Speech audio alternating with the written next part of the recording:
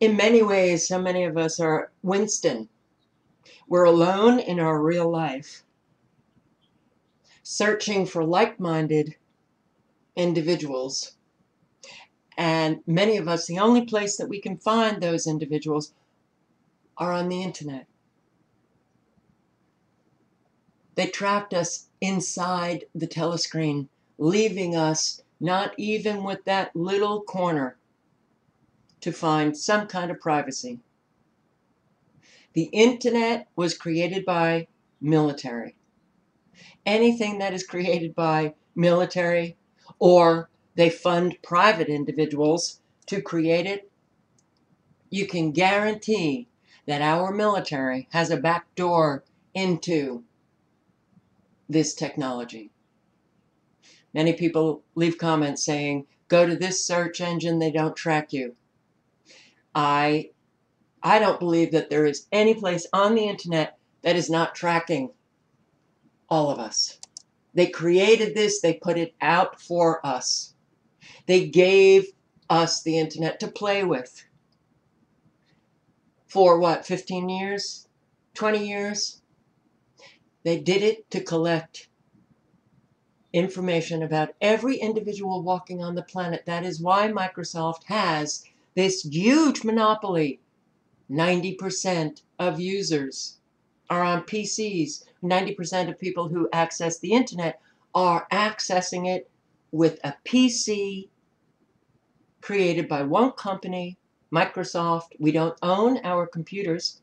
We know that Microsoft can do whatever the hell they want to our computers without our consent.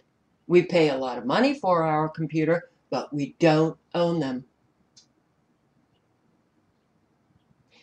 And I think there's about 10% that use Macs.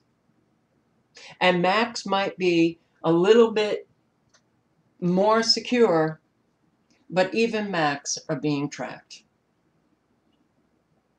Because that was the purpose of this telescreen that you're all looking at to view this video. That was the purpose. So people would say, go to TOR. It's encrypted.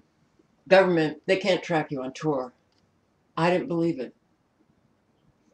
Certainly not when we all know that there are backdoors into our computers. And we all know that this technology has been created by militaries. Do you think any military would create or fund to be created any kind of software, any kind of technology that they couldn't get into? All those who believe that they can come up with this fabulous encryption, techies out there, it will be broken through in a relatively short period of time. All of those individuals with good intentions putting up these sites, DTube, Steemit, Minds.com, there's no censorship there. These sites will be infiltrated and taken over. There is no place to hide. The TOR project, a private nonprofit known as the NSA-proof gateway to the dark web, turns out to be almost 100% funded by the US government. The TOR browser, launched in 2001, utilizes so-called onion routing technology developed by the US Navy in 1998 to provide anonymity over computer networks. Do you think it didn't provide for themselves a backdoor into Tor browsers? That's kind of childlike, naive thinking. Sorry, there is no place to hide. They trapped us inside the telescreen. This came out in a recent blog post posted by an investigative journalist, he having obtained roughly 2,500 pages of correspondence between via FOIA requests. And the documents included strategy, contract, budgets, and status. I'm sorry for the noise. It seems every single time I am posting a video, I don't understand that I have these cars coming by that are so loud. Very frustrating, but I'm not doing this again. The documents include strategy, contract, budgets, and status updates between the TOR project and its primary source of funding, the CIA, a CIA spin-off known as the Broadcasting Board of Governors, which oversees America's foreign broadcasting operations like Radio Free Asia and Radio Free Europe. By following the money, I discovered that TOR was not grassroots. I was able to show that despite its indie radical cred and claims to help its users protect themselves from government surveillance, TOR was almost 100% funded by 3 U.S. national security agencies: the Navy, the State Department, and the Broadcasting Board of Governors.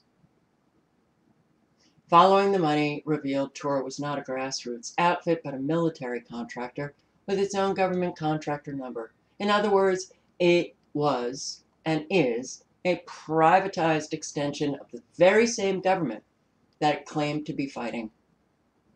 No, there's no place to hide here. The documents conclusively show that TOR is not independent at all.